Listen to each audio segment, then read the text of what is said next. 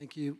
Thank you so much. It's really an honor to be here and an honor to celebrate with you, Chancellor Mnookin. We're really thrilled to have your vision here on campus, and to participate this week in the celebrations is really quite thrilling. And there's so much to appreciate. And in your introductory remarks, the opportunity to appreciate is really so special. And it is really a good thing for us to do periodically. Some people ask me why I've stayed at UW-Madison all these years. I could have gone other places. And one of the things I say with really so much truth to it, and pardon those who may live on the coast, but one of the things I say is that egos are not quite grown as large in the Midwest as they are on the coasts. And it makes for barriers that are more permeable. And that has been my experience. And the kind of work we do here at UW-Madison is kind of radically interdisciplinary. And this has been a place which has really not just accepted it, but it's nurtured it. And for that, I really am so deeply grateful. So I want to share a little bit about our work, and it's a tale of two kinds of stories. The first part is the bad news, and the second part is the good news. What's the bad news? The bad news is that well-being is really going downhill globally, and there are specific indicators of that in so many different places in the world and in so many different sectors. Let me give you a few data points close to home. Among college students in America, 67% of women college students have a reportable psychiatric disorder. 67% in 2022. Among men college students, it's a little over 50%. Loneliness is dramatically increasing. 76% of United States adults report themselves to be either moderately or significantly lonely. And one thing that you may not appreciate is that loneliness is greater than twofold the risk factor for mortality than is obesity. So these factors are not just subjective experiences in the mind, but they actually get under the skin and they affect our physical and our mental health.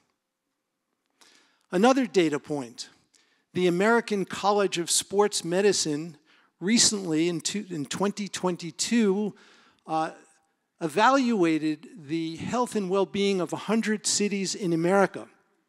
Madison came out really great in terms of physical fitness, but you know where we stood in mental health among 100 cities in America? We were 95, 5 cities from the bottom in this survey from the American College of Sports Medicine. So we have a lot of work to do. Just 2 other data points. In 2021, there were 22 military suicides per day among the United States military. That includes veterans and active military. 22 per day. We've lost more personnel to suicide in the military than we've lost in every war combined since World War II. Among physicians, doctors, there's more than 1 physician suicide every day in the United States. So we are suffering a grave problem of well-being, or the lack of well-being. And let me just say one other thing. Climate change is having a serious toll on our mental health. In a recent survey of American college students, 2/3 of American college students reported that the anxiety that they're feeling about climate change, which has now been called eco-anxiety, is debilitating and interfering with their everyday life. 2/3. So that's the bad news. let me share the good news. The same mechanisms in the body and the brain that encode suffering, and these are mechanisms of neuroplasticity and epigenetics. Epigenetics is the science of how our genes are actually expressed. That those mechanisms that are impacted by adversity are also mechanisms that we can harness for the good. And it turns out that we can actually cultivate skills of well-being. And we have done extensive research, and many other scientists now showing that well-being is actually a learnable skill. And if we practice at it, we will get better.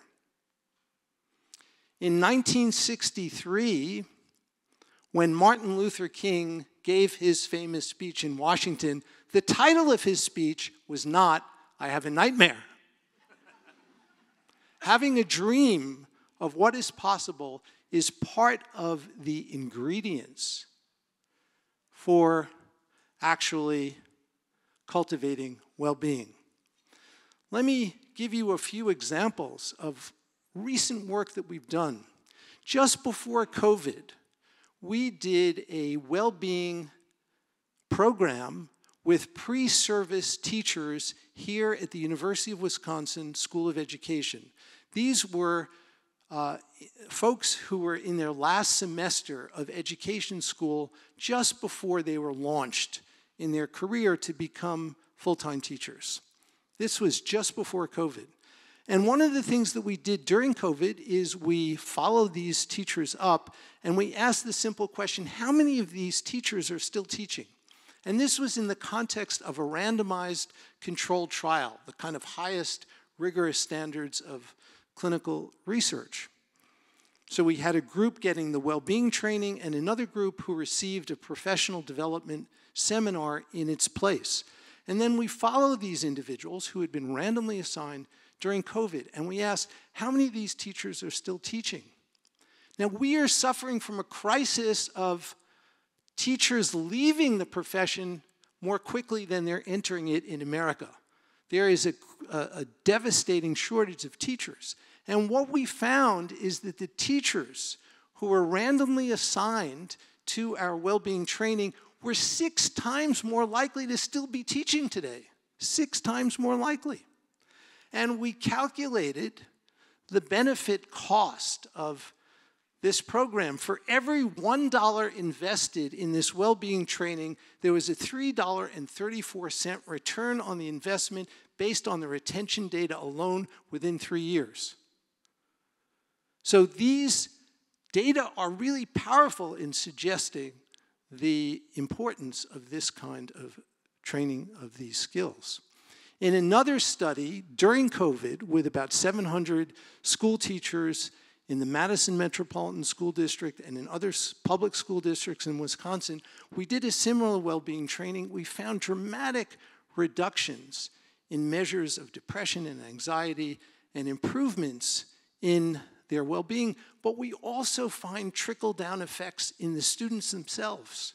And so this is tremendous leverage that we can achieve by helping the teachers show up in the classroom in a way when they're fully present and connected.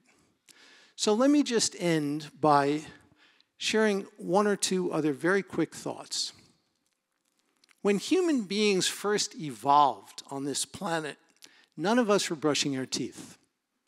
I'll bet you everyone in this audience brushes their teeth at least a couple of times a day. The research shows that if we spent even as short a time as we spend brushing our teeth, nourishing our mind every day, this world would be a different place. Thank you.